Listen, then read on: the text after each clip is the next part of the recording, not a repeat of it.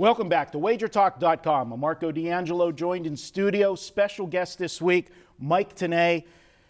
Mike, so glad to have you here. And whenever I talk to people, and we mentioned on Twitter that we were going to have you in, I got to find out who all of the closet wrestling fans are in my organization, because everybody was like jealous. And I got to tell you that I'm probably going to be calling you quite a bit when some of these cappers come into town that are big wrestling fans. He said, "You got to set up a lunch with Mike, please, please." So that was for you, Dwayne and Johnny. You guys want to meet you. And but I'm a little bit embarrassed because my wrestling knowledge pretty much ended back with Bruno Sammartino when I was in Pittsburgh. And anybody that was from Pittsburgh, whether you were a wrestling fan or not, you knew of Bruno Sammartino. And I was a wrestling fan. Bruno, George Animal Steel, but then I kind of got away from it. So I'm going to be just asking the questions here today. There you go. I'm ready. All right. Unbelievable how you got started in this. And you told me the story last week, and it just blew my mind. At 11 years old, you were writing a wrestling newsletter back in the day, and this thing was pretty good. Yeah, it was a wrestling newsletter. At the same time, I decided that I would start submitting stories to the newsstand wrestling magazines. And they were immediately picked up, and I started getting paid at age 11 for submitting these stories about the wrestlers. And I guess maybe that says something about the state of wrestling journalism. I'm not sure, but I enjoyed it at the time. It was really fun and very unique industry, to say the least, but that's how I got started at the age of 11. Yeah, you got started and it spiraled in, and we talked in another earlier video how you got on radio and you were doing a wrestling show, and that kind of led to your first job at TNT. Tell us about that. Yes, Ted Turner's organization, which was WCW, decided that they were going to provide a pay-per-view with wrestlers from Mexico. This was something in addition to what they normally would be having on their schedule. And the in-house announcers that work for Turner and WCW, they decided that they did not want to be a part of this because they would be exposed doing a 3-hour event, a pay-per-view, with wrestlers that they had no idea who they were, what their moves were, what their backgrounds were. So they contacted me. They knew that growing up in Southern California, I was very aware of a lot of the Hispanic wrestlers. In addition, I had the experience from radio. They said, "We've got this big event coming up," and it was in 1994 at the LA Sports Arena called When Worlds Collide. And that was my entree. And it was just very fortunate that the event was so good. Because in so many instances, if you're announcing and the event is not good, you're going to be graded by the fact that, you know, the in-ring action is not that good, so the announcing's not that good. It was a great event, and people look back on it even today as one of the great wrestling pay-per-views of all time. Great. And then that spiraled into a regular gig for you? It did. Turner Broadcasting realized that the way that the population base in the United States was going probably was a good idea to get a lot of the Hispanic wrestlers on the roster. They did so. I was brought in as the expert commentator for those matches. And from that point on, I just was able to keep that position. And then they added me to the regular Monday Nitro crew. And it was one of the hottest shows in its time in the late 90s when the Monday Nitro and Monday Night Raw that the WWE had at the time were going head-to-head. Just amazing that the ratings that those shows were doing. And it sounds funny to look back on it these days, but there was actually concern on the part of Monday Night Football because those two wrestling shows, they were eroding the ratings for Monday Night Football. That's a big statement. Yep. And as good as it was and as long of a run as it was, the WCW ended up, folding up. You were there from the beginning. What do you think was the downfall? Well, I think so much of wrestling is based on what's called booking or creative. And it's like writing a TV show. It's like writing a movie. I think what we did at that point was we got away from more of a sports-based booking, keeping things as legitimate as possible, putting emphasis on the championships, having rivalries and grudges between guys with issues that people can relate to. And I think we got into more of an entertainment mode.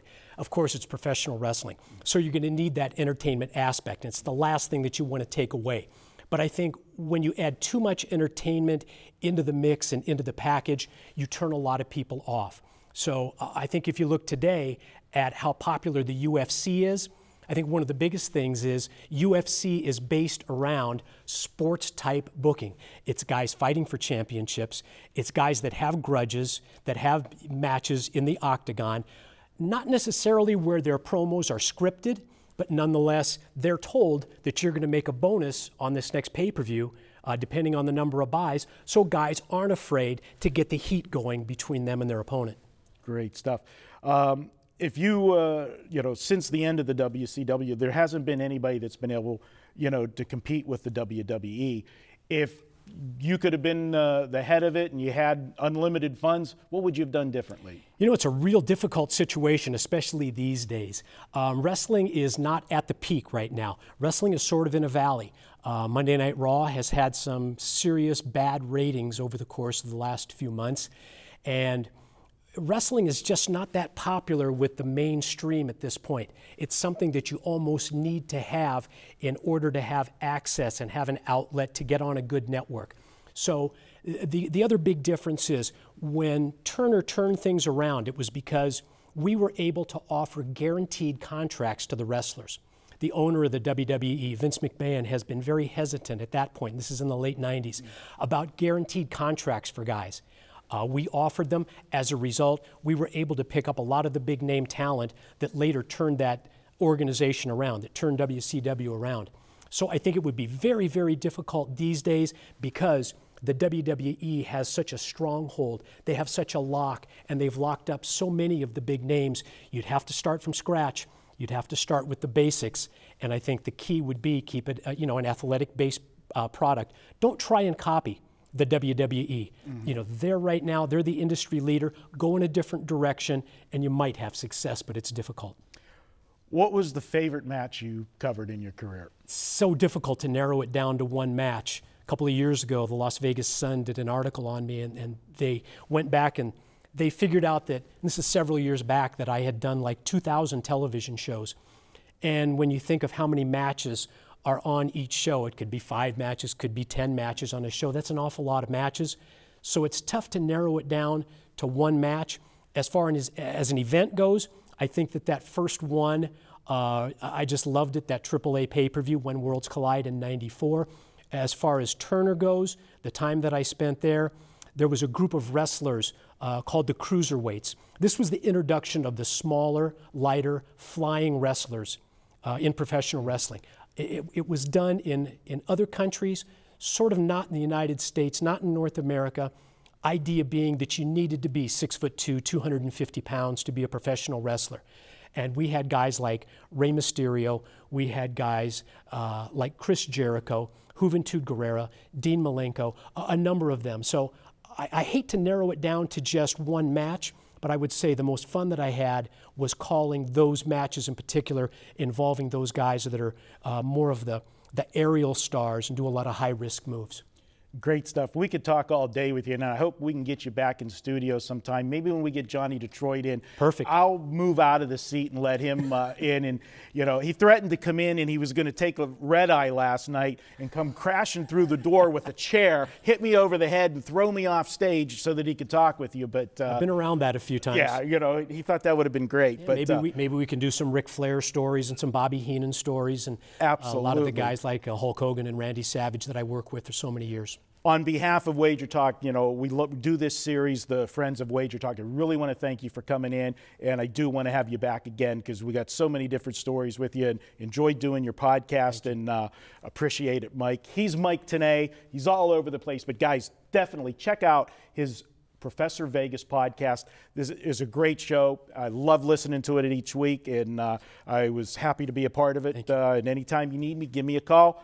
And guys, head over to Wager Talk. If you're brand new to Wager Talk, after you make your first $12 purchase, email support, give us your username. We'll put at a bonus $50. It's a sign-up bonus in your account to use however you want at wagertalk.com. He's Mike Tenay. I'm Marco D'Angelo. Check out all of our other videos at wagertalk.com.